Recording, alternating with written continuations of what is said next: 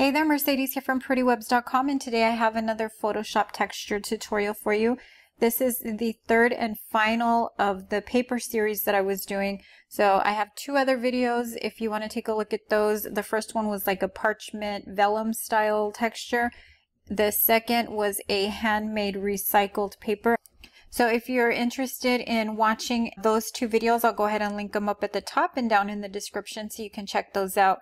This one is going to be more of a crafty style paper. So we're going to be doing two of them because they're both pretty simple textures. The first one is a construction paper and the second is a crepe paper style.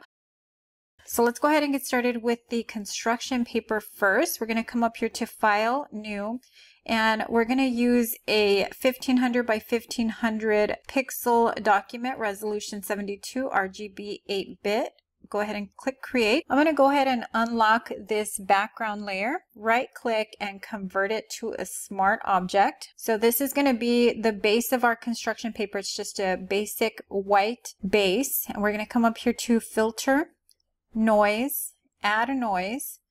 Our amount is 10%, uniform, and make sure that monochromatic is checked off. Go ahead and click OK. Okay, from here we're going to come back into Filter.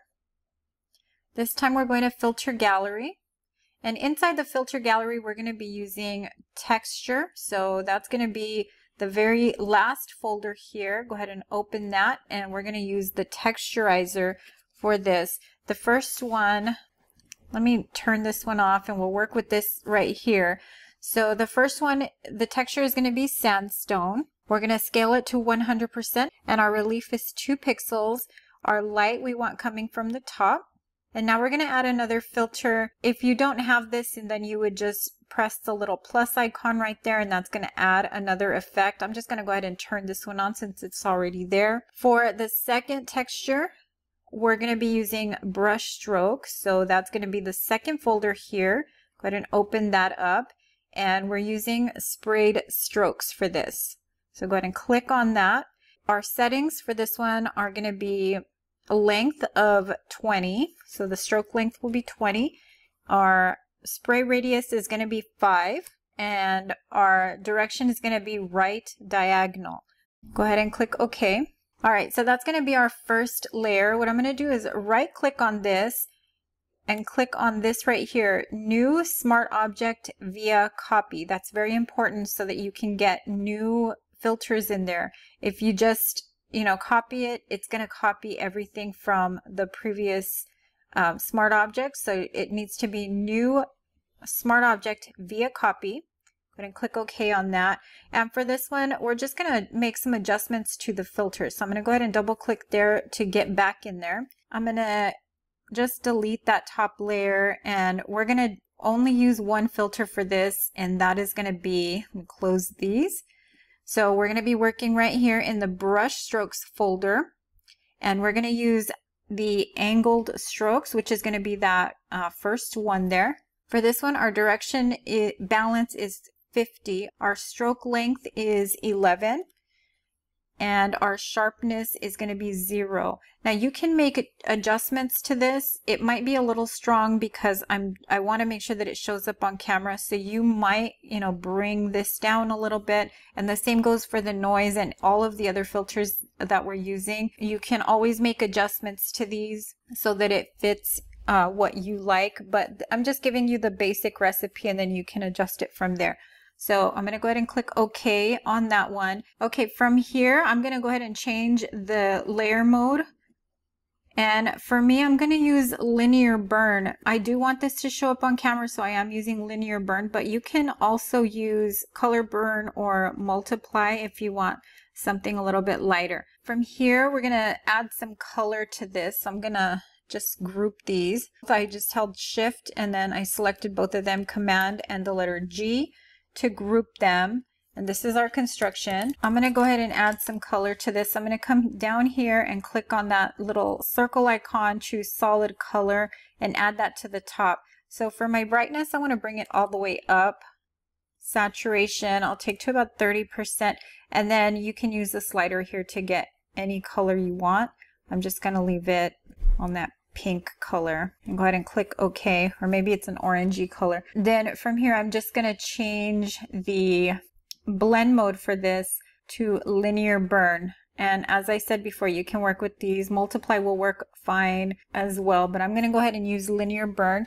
And then you can just double click here and choose any color, you know, make it darker or whatever. I'm going to press the Option key and clip that into my construction paper. So from here, all you do is come up here to Edit, Define Pattern, and then name your pattern, and that's going to save inside of Photoshop as a pattern. Or you can just take this file, export, you can save it as a quick PNG, save it for web. So that way you can always keep this right here and then make adjustments as needed to your layers here, or change the color or whatever it is that you need to do.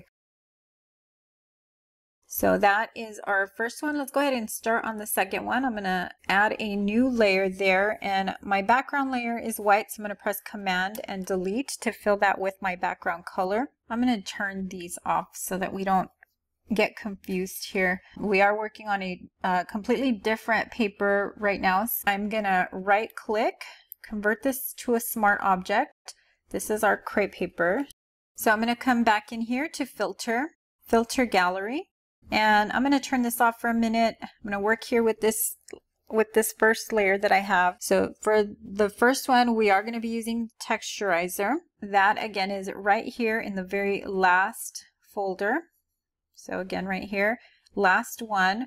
And we're using Sandstone for this. You can just click on that little down arrow and it'll give you a list of options. We're using Sandstone. Our scaling is going to be 100%, our relief is 2, and our light is going to be coming from the bottom. Okay, now I'm going to turn this on. That's our sprayed strokes. Again, if you don't have it, the little plus icon right there. I'm going to be using Texturizer again for this one, so I'm just going to go ahead and click on that. And the settings for this filter are going to be Texture Canvas. You just click right there, choose Canvas, scaling 120%, relief 2, and our light here is coming from the top. I'm going to go ahead and add a solid color overlay, and we're going to do the same thing. I'll just take my brightness up, my saturation to about 30% or so. Of course, you can adjust these to whatever you want, and I'm going to click OK. Change this to linear burn, and that is the crepe paper style.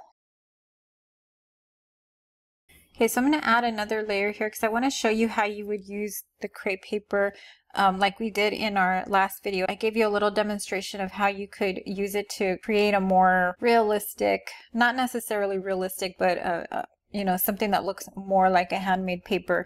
So with this one, I want to show you how to make that crepe paper style. I'm going to come here to my selection tool, and I'm just going to make a shape that I think looks like crepe paper, something like this. And I'm going to fill it with that background color. So Command and the letter D to fill that shape or that selection there. And this is on a new layer. I'll hit Command and the letter D to deselect that. And now I have this shape here, so I'm going to come here to Filter. Actually, before I do that, let me go ahead and add that pattern. So let's come in here and click on that pattern. This is the pattern that I'm using, and I'll leave this at about 125, just so you can see what it looks like. And I'm going to right click and rasterize this, because I want that pattern to actually flow with the filter that we're adding on to this. So I'm going to come up here to Filter, and you can set this to Smart Objects so you can make changes to it later, but this is just a demonstration. So I'm going to come here to Filter, Distort, and Wave. Now you can see in the preview right here that I've kind of done this before. You can see how it started to wave here. So the numbers that I have here are going to be different for your document because you might be using a bigger document. Your object, your selection might be bigger or smaller. So all of that's going to depend on the size of your document. I would just pay attention right here to the preview, and then you know, make adjustments as needed here based on your preview here. So just make sure that your type is sign and undefined area is repeat edge pixels, and then you can come in and, you know, make it more or less rippled, move this around, you know, and then just kind of get a feel for it right here. When you're happy with what your preview looks like, go ahead and click OK. And then you'll have something that looks like this. So to me, this looks more like that crepe paper style. And what I'm going to do is just add a little bit of highlight and shadow to this. So I'm going to press the Command key, and when you see that little square and the hand right there, just click to make a selection of this. I'm going to come here to the brush tool, and I'm just using a basic soft round brush. I have my mode set to color burn. My opacity, I'm going to bring these down to maybe 20. We'll start at 20 and see what that looks like. So color burn is actually going to, you know, make this a little bit darker. So it's a little too much.